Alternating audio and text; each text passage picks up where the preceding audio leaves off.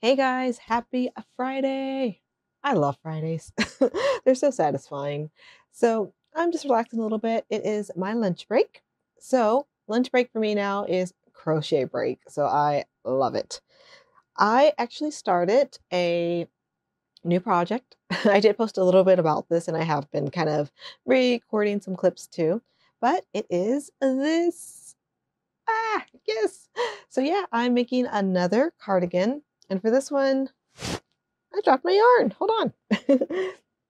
I'm using, this is a big twist in the color Spirit. And I think this color is just so pretty. Like as soon as I unboxed this, I looked at it, I was like, I want to make a sweater out of this. So I'm starting another cardigan. And for this pattern, I am using a pattern by, is it pronounced Hobby or Hobie? I don't know. I always say Hobby yarn. I don't know. But yeah, so it's a free pattern from them. And this is what I have so far, the first hexagon. So I had 4 balls of this color, and this is the second one. So I'm probably gonna have to order some more of it. I think the pattern said that, I don't even know if the yardage is the same, but they said you needed 5 to make it. I was hoping since I had a cream one, like I could do the cuffs in that color and I would have enough, but I doubt it. So this weekend I'm actually gonna head to Joann's and I'm gonna pick up a few more. I don't know how many I'm gonna get. I'm gonna work on this more today and see how far I get. I measured it and I think I need to do about 2 more inches to get to the size medium. I was gonna make a size large because I like, it's a sweater and I like my stuff a little bit oversized, but I feel like I crochet really loosely. So I think a medium is actually gonna be pretty good. So I'm gonna get up to the medium size and see, hopefully this is enough. And then I can start working on the rest of it. The reason I love this pattern was because the sleeves actually have a cuff added on. So like when they're done, they don't look like super wide. So I really like that look. So yeah, I'm gonna keep working on it. But I'm starting another challenge. Yay! You guys know I love challenges. I love things that just challenges. I think that's so much fun. So for this one, at first I was not actually planning to join in on this one, but I saw the beginning of it this morning and I had to. So I'm going to switch over. I'm going to show you what it is and how I'm going to start it off.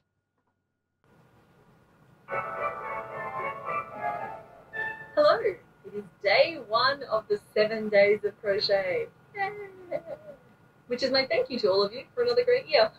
So today's clue was orangey brown and that this animal is chill with pretty much every animal in the animal kingdom and is known for balancing citrus on its head.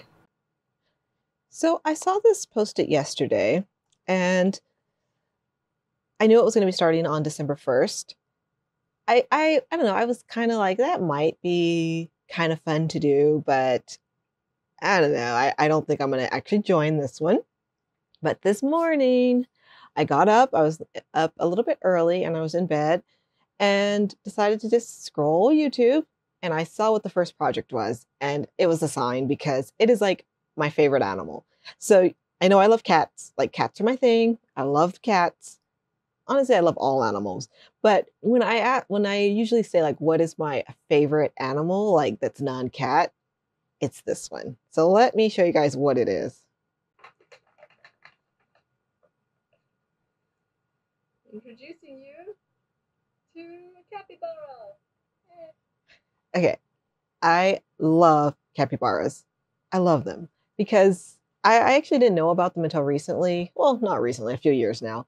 But I have guinea pigs, and capybaras are basically just giant looking guinea pigs. So I think they are so cute.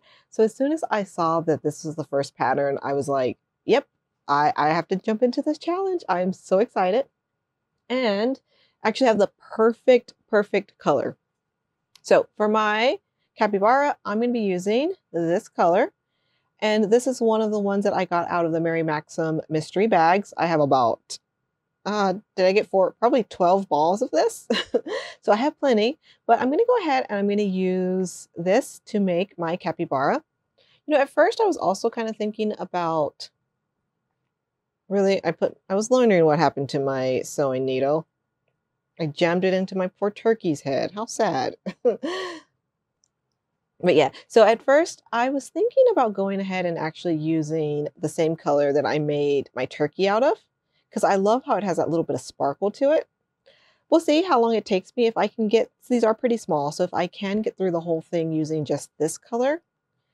It's kind of hard to focus. My camera's not really focusing on it. Let's see if I zoom out. Maybe that'll help. Yes, if this helps. I think you can see it a little bit better now. But it's a really, really pretty gold color, and it's really, really close to what Complicated Knots used. So I'm going to use this one first. And if I get through the whole project today, I might go ahead and do another one. So it has a little buddy in the same color as my turkey. So yeah, I'm going to go ahead. I'm going to spend my lunch break getting started on this, and I'll film some clips and show you what it ends up looking like. I'm already off to start. I had been oh, there's the center. Got lots of yarn barf, which is not the funnest way to start a project, but it is what it is. Hopefully this doesn't get too tangled. You know, I have been starting my projects from the outside of the ball, and it's kind of nice that my yarn doesn't get as tangled when I do that, but I decided for this one, you know what, I'm going to do a center pull. Not sure if that was a good idea or not, because I have quite a bit of yarn left right here, but I should use this up for the project. All right, so I actually don't like to start my projects with magic rings, so I am going to go ahead and use the chain 4, make a circle, and do it that way. I just feel like it's a little bit more secure. Ooh, this yarn is thin. So this is actually the first time I've used this yarn, which is, I think this is actually the Mary Maxim brand, I think. Not 100% sure.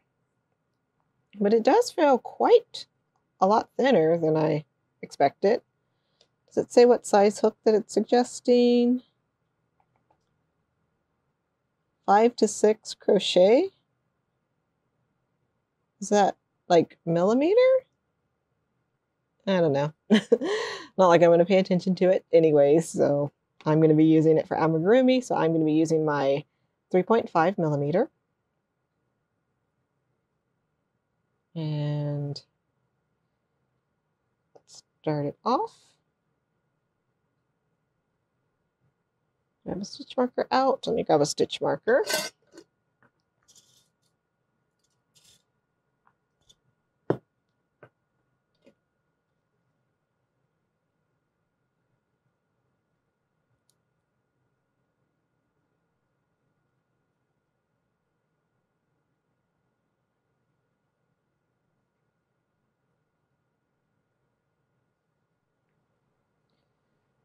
Get started. All right, so I have my magic ring done, and I need to do 2 repeats of this one. So I'm going to just sit here. I'm going to work on this for a few minutes, and then once I have a little bit done, the head starting to take shape, I will check back in with you guys and show you how it's coming out.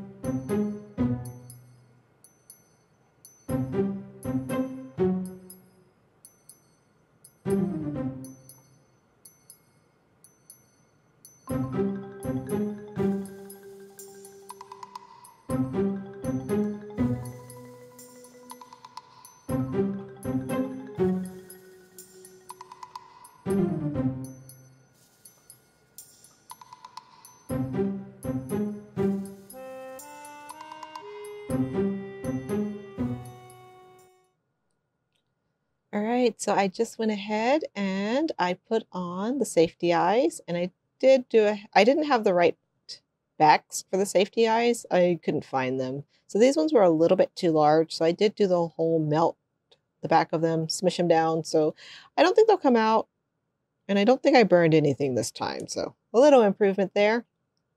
But yeah, I think it's coming out cute so far. His little ears. I've never done an amigurumi project yet with these like I think these are double trebles to give him his little ears. So I'm excited to try that out. I'm going to keep working on it. I'm going to start working on the body now, and I'll give you guys an update in a little bit. All right, so this is where I'm at so far. I think it's so cute. So I did learn a lot doing this project so far because I've never done a project like an amigurumi project that has these like clusters like this, these little popcorn stitches and like the little ears. I am just in love with how this is turning out. I think it is so cute. I am like kind of just taking a little bit longer on this project, even though it's really small, just because there are some new stitches for me, but I just think it's so, so cute. So I'm at the part right now where I'm going to do the back legs. And yeah, so I'm going to keep working on it, get the back legs done. And once I have the body done, I'll check in with you guys again. All right, I just finished the back legs and I'm at that point now where I get to start stuffing him. He's so cute.